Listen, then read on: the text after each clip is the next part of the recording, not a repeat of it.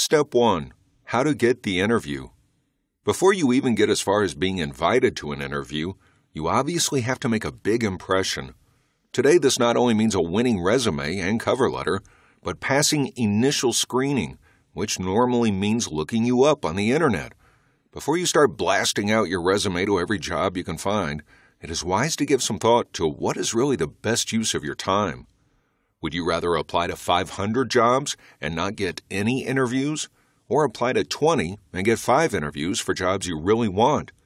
This isn't necessarily about just applying for jobs that you are exceptionally well qualified for, or those directly in the field you have worked in for the last 10 years, but rather focusing on those where you can apply your skill set and the jobs that you are really passionate and excited about doing. Ask any savvy manager, business owner, or recruiter, and they will tell you that an employer would rather have someone with burning motivation than someone who just has experience on paper.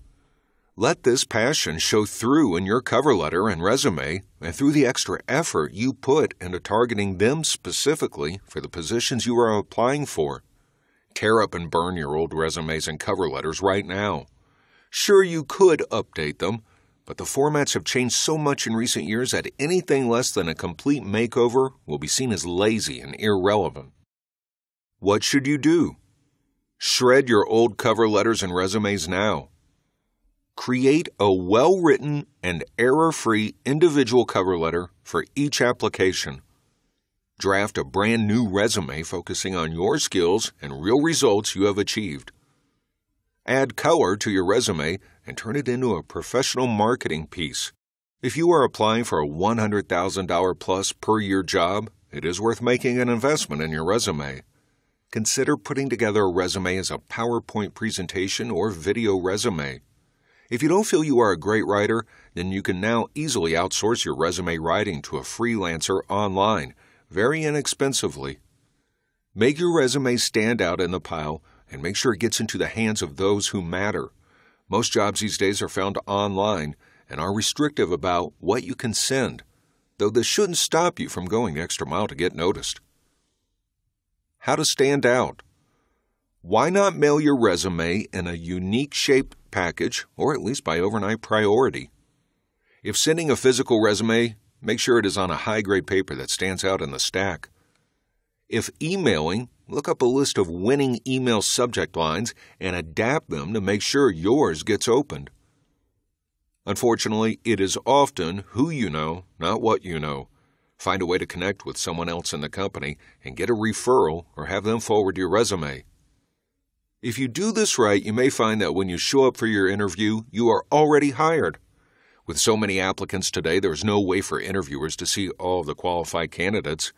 Recruiters and HR staff must screen applicants rigorously or face losing their own jobs. Credit ratings don't mean as much as they used to these days. After the global economic crisis, 90% of applicants have probably seen a big hit to their credit scores. But if you have great credit, shout about it. The most common way to screen candidates these days is by searching the internet and social media sites. This now even has its own name, digging for digital dirt. A recent CNN report cites a new survey showing that over 45% of employers now use social media sites as a form of background checks. Perhaps even more shocking is that 35% of the employers in this survey said they commonly do not hire candidates based upon what they find out about them online. So what is your online reputation saying about you? Type your name into Bing and Google to see what comes up. These are your new references. Are they going to get you hired or dumped in the trash? Take the time to clean up your social media profiles, and if you have any negative items coming up in search engines, contact someone who specializes in online reputation management. This shouldn't just be all about cleaning up the bad or slightly shady stuff, though. You can also use your social media and other online tools to position yourself as an even better candidate for the positions you are applying for. How to improve your chances of job-seeking success.